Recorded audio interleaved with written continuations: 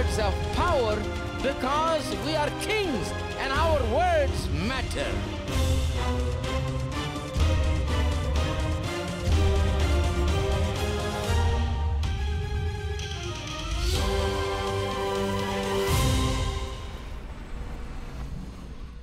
Heaven. Everybody would want heaven if they only know what heaven is like. Heaven is the most exciting place where there are pleasures forevermore. At his right hand, there is fullness of joy.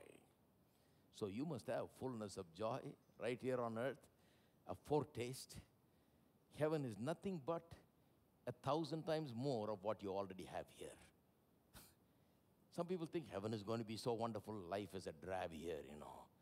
I don't have nothing here. I have only tears. But I'm going to heaven, and there everything will be taken. No, no, no, no. Overcome by the blood of the Lamb and the word of our testimony. Everyone overcome.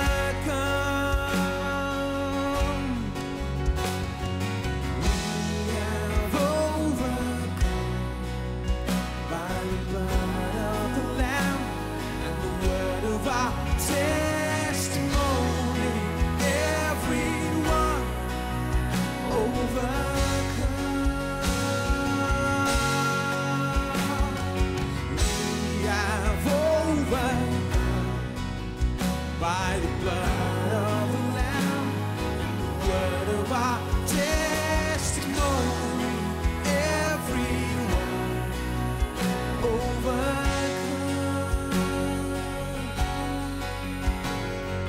We have overcome by the blood of the Lamb and the word of our testimony.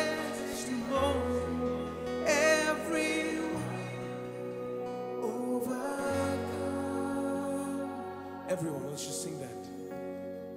We have overcome by the blood of the Lamb and the word of our testimony. Everyone overcome.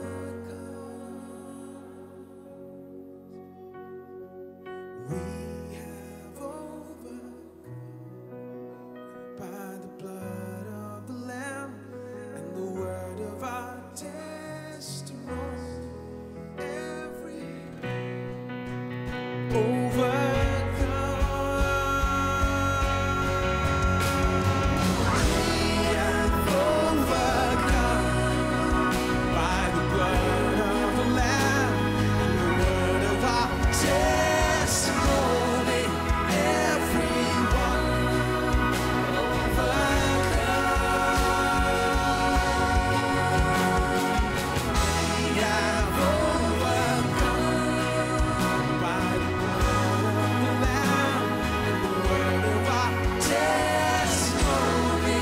Everyone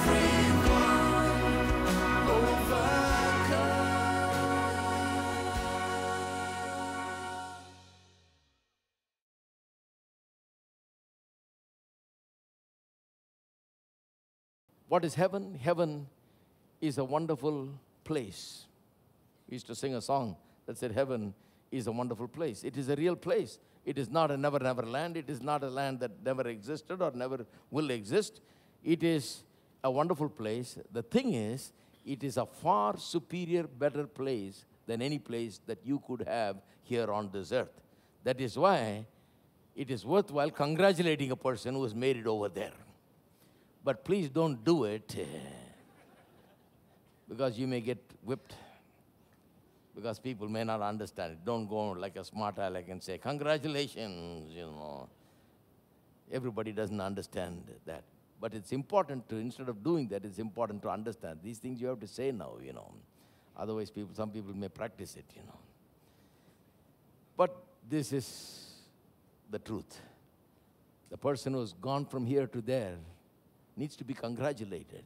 It's a blessed person because he has gone from this place to that place, far superior, better place, a residence that he could never imagine, never could have on this earth.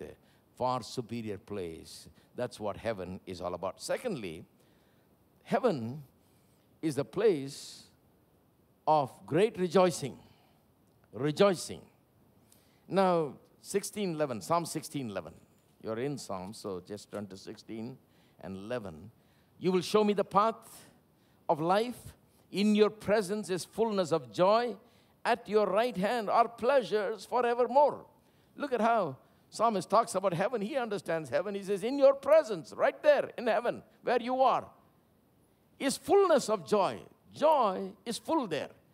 And he says, at your right hand are pleasures. Heaven is a place of pleasures. Pleasures evermore. Now, some people think that heaven is a boring place, actually. You know, because the church has failed to convey the good news about heaven and what it is really. We have failed to preach it properly. We have kind of conveyed things here and there in a kind of a, not in teaching, but just saying this and that, you know. So what do people think? They think heaven is a place they have seen somewhere, maybe in a movie or in a drama or somewhere, where this person is there playing the harp, you know. Hallelujah, hallelujah. 24 hours, that's what he's doing. So you show some of our young people, this is what you're going to be doing in heaven if you believe in Jesus. You'll be going to heaven and playing harp 24 hours and just saying hallelujah, hallelujah, hallelujah, and just praising God. And that's all heaven is all about. He's going to say, please, I don't want to go there. Send me some other place. That's a boring thing to do all day. Forever. For all eternity. That'll be boring thing for one whole day, but it'll be boring thing if you have to do it for all eternity. So we thought that people will think that if you're shouting hallelujah all day, that'll be an interesting thing, but you can take that only for so long. Be truthful to yourself.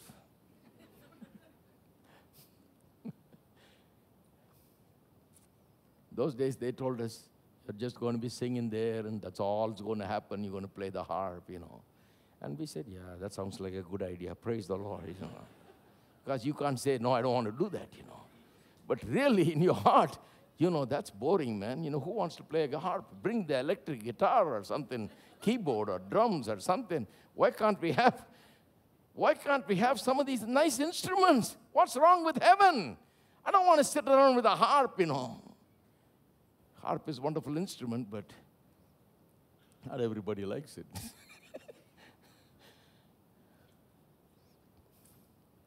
So some people think it's a very boring place. Some people think, you know, they show in the movies, mostly movies. Christians, you know, get most of their doctrine from the movies. I know that. You know, they see more movies than read the Bible, you know. And since preachers are not preaching real sermons about these things, the only source they have is movies. So in the movie, they see a person just floating in the cloud, you know. Like a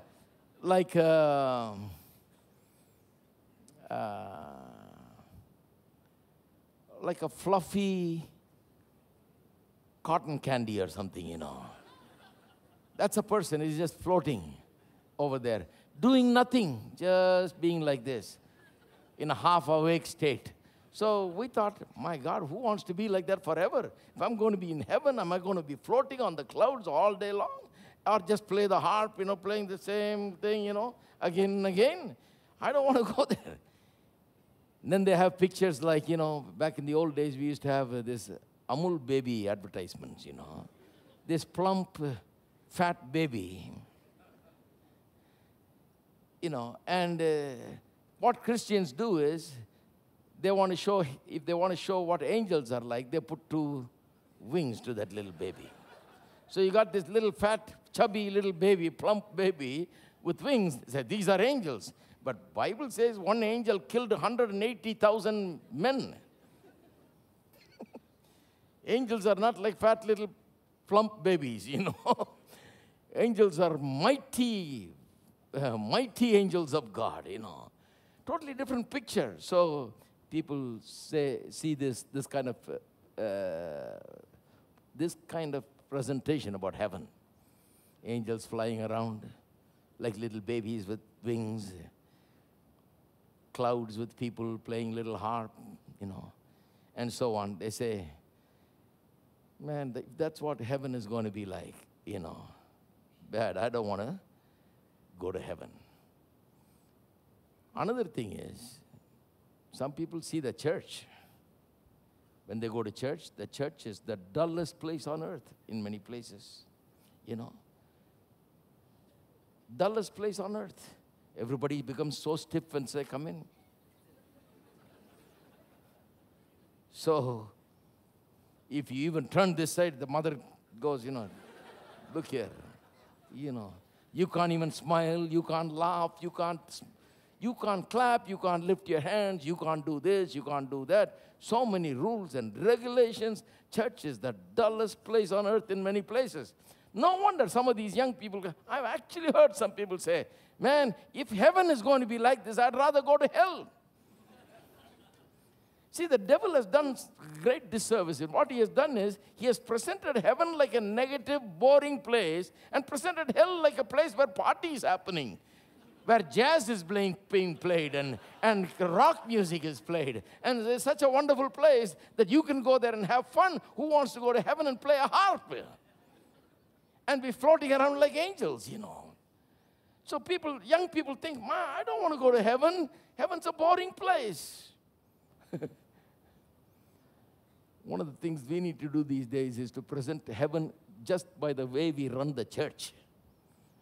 The church must be a very exciting place, a place of great joy. If heaven is a place of great rejoicing, church must be a place of great rejoicing. Church must be a miniature heaven. Christians must show heaven right here. People must be attracted to heaven. If they came in here and they said, my God, man, this is so nice. I felt so good. I went in there. It was so wonderful. Everything was so good. I got so much. I was built up. I came out stronger than I went in. I feel happy. Things are better. I changed. If this is what heaven is going to be, and if it's going to be 1,000 times better than this, same thing but 1,000 times more, then I want to go there. That's where I want to go, you see. Not only the church, the home must be a place like that. The home must be a place of rejoicing. There must be laughter. There must be singing. There must be smile in everybody's face. Tears must be wiped away. It must be a place of joy and peace and happiness. Our homes are miniature heavens. People must see that our home is like a heaven, and they must say, I want to go to heaven because I have seen a taste of what heaven is like.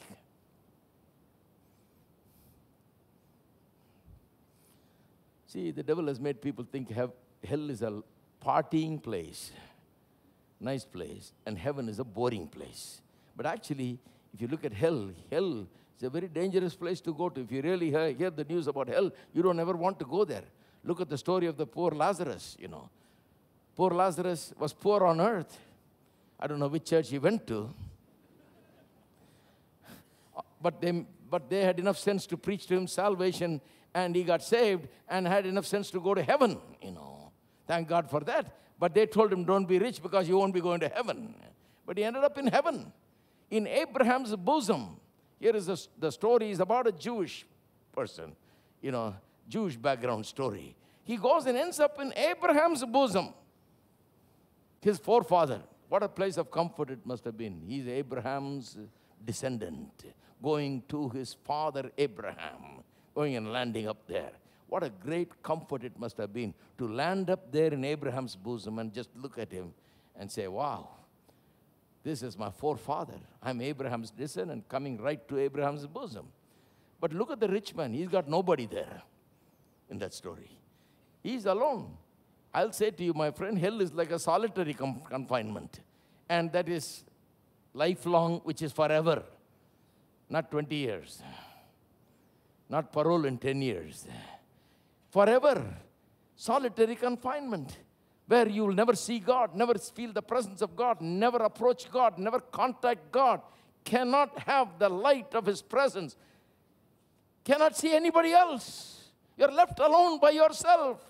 Why alone? Because what is a sinner like? A sinner, the thing that characterizes a sinner is his selfishness. I, me, everything for me, I first, me alone. That's the way he lived. So God says, all right, we'll do this for you. We'll leave you alone forever. That's what hell is. It's a sad place. He wanted to be alone. He doesn't want God. He doesn't want to have anything to do with God. Have you heard people say that? I don't want to have anything to do with God. Well, their wish will be granted one day. Even if you wanted to have anything to do with God, you will not have anything. You will never have any chance to do anything with God. That's what hell is. That's a terrible place, my friend. Just to talk about it, such a sad thing. It's a terrible place. People driven by selfishness and people living for them, their own selves, never caring about others, never caring about God, not wanting God in their lives, end up by themselves to just sit there and meditate and ruminate on their past, and what they could have done, what they could have changed, how this could be so and that could be so and so on. All that goes on in their loneliness. Could heaven be boring? Heaven cannot be boring. Hell is a dangerous, saddest place. Nobody wants to go there. God doesn't want even one person to go there. You know that? The Bible says that God never made hell for people. He made hell for the fallen angels. It is not the will of God that even one should perish. That's the way the Bible puts it. Not even one should perish, but everyone must have everlasting life. That's the will of God. You can't blame God. God has expressed his will, sent his son, did everything, you know. So hell is a bad place. I don't want to even think about it. And those people that say, I'd rather go to hell, you know. I've seen some people, you know, that look at some Christians and said, if he's going to heaven, I don't want to go there, you know. They look at some churches and say, if this is the way heaven is going to be, I don't want to go there. They are misinformed, my friend. They are misinformed. Hell is a place that you'd never wish that you would go. Heaven is a place that you would long to go if you really knew the truth about heaven. Could heaven be boring? To say that heaven is boring is to say that God is boring. And I say to you, God is not a boring God. Why? Just look at yourself. You're made in the image and likeness of God. How has God made you? Just look. He has given you his image and likeness. He has put something of himself into you. You know what he has put into you? The capacity to feel pleasure and excitement. Have you ever felt pleasure and excitement? The ability to feel pleasure and excitement. See, some people think pleasure itself is wrong. That's the way, see, that's the problem, you see, with the Christian church. We thought, pleasure? Don't you even use the word in our church. No pleasure. But psalmist said, in your right hand there are pleasures for evermore. Heaven is a place of pleasures. God has pleasures. God has pleasures for you. He has given you the capacity and the ability to have some pleasures. Excitement. Have you ever experienced excitement, been to a cricket match and seen a guy, you know, hit 6 after 6, you know, and you sit there and your team is winning and your hair just stands up and you want to jump up and shout and be totally excited? That ability to be excited comes from God. It's part of God. In his presence, his pleasures. So that pleasure, that capacity to for pleasure comes from him. Who's God? He is the master artist who created the universe. He is the one that invented music. He is the one that made men like Bach, Beethoven, Mozart, and all these great guys. Have you ever heard them? Have you ever heard a symphony orchestra perform their compositions? You download them in your iTunes and put a headphone and listen to it. Your hair will stand up, my friend. How can a man have such talent to compose such music?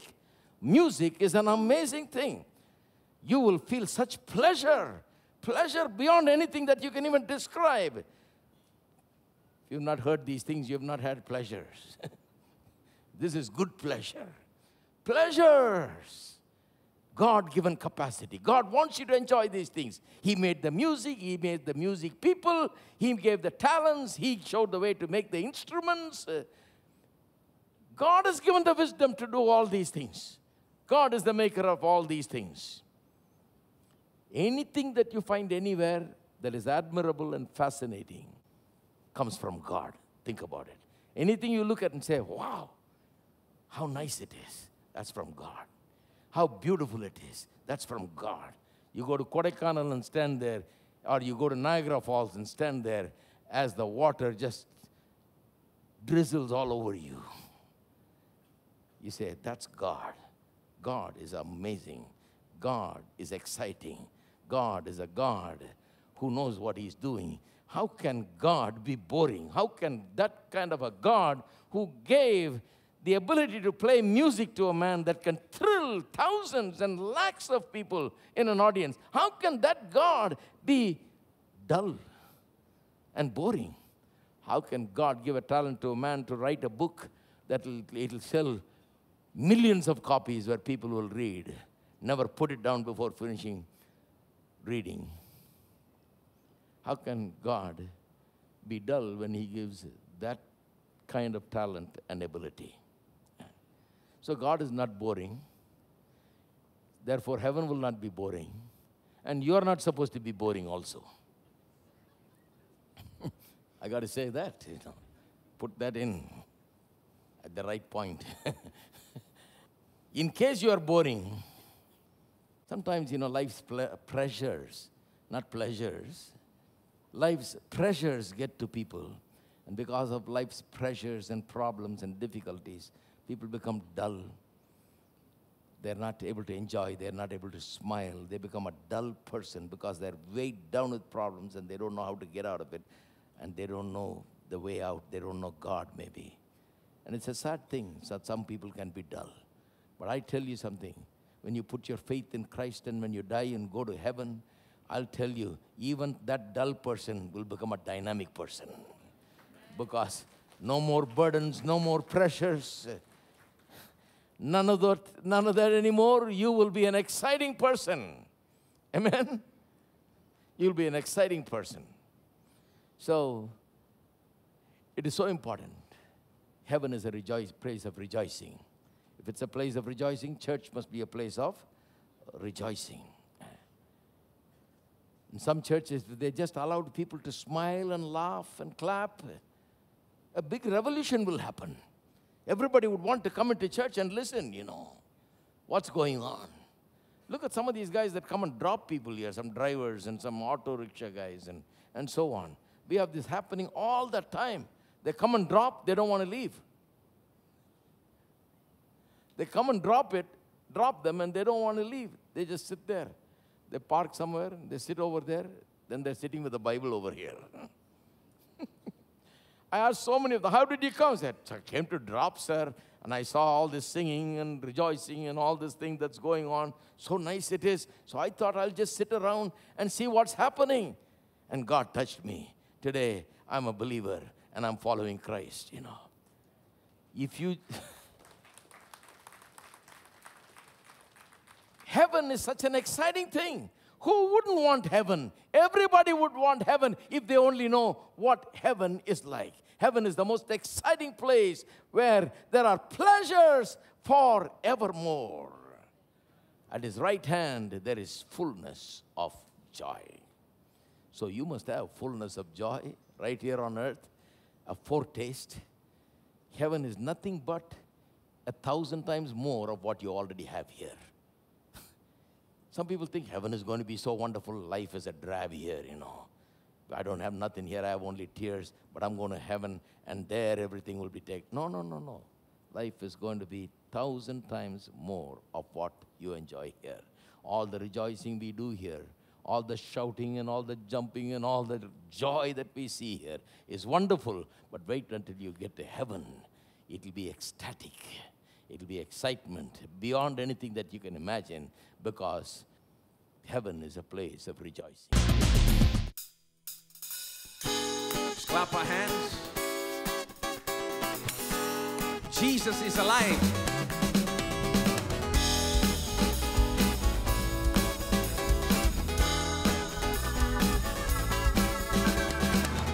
I know He's rescued my soul. His blood has covered my sin. I believe. I believe. My shame is taken away. My pain is healed in His name. I believe. I believe. I'll raise the banner. My Lord has come to the grave. My Redeemer lives. My Redeemer lives. My Redeemer lives. My Redeemer lives. Everybody, with their hands, with all your strength. I know He's rescued my soul. His blood has covered my sin. I believe. I believe. My shame is taken. Yes, He died for you. My pain is healed in His name. I believe. I believe. I'll raise the banner. Oh, my Lord has conquered the grave. My Redeemer lives. My Redeemer lives. My Redeemer lives. My Redeemer. My Redeemer. My Redeemer lives. My Redeemer lives. My Redeemer. My Redeemer lives. You lift my burden. I'll rise with you. I'm dancing on this mountain top to see your kingdom come. My Redeemer lives. Everybody. My Redeemer lives. My Redeemer lives. My Redeemer lives. My Redeemer lives. My Redeemer lives. My Redeemer lives. My Redeemer lives. My Redeemer lives. My Redeemer lives. My Redeemer lives. My Redeemer lives. Oh, clap your hands and praise your living